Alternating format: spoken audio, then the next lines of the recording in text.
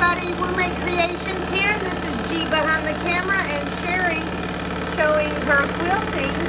I'm doing what I'm calling Paisley Bunches, and I'm just providing some good texture to this quilt sandwich I have here.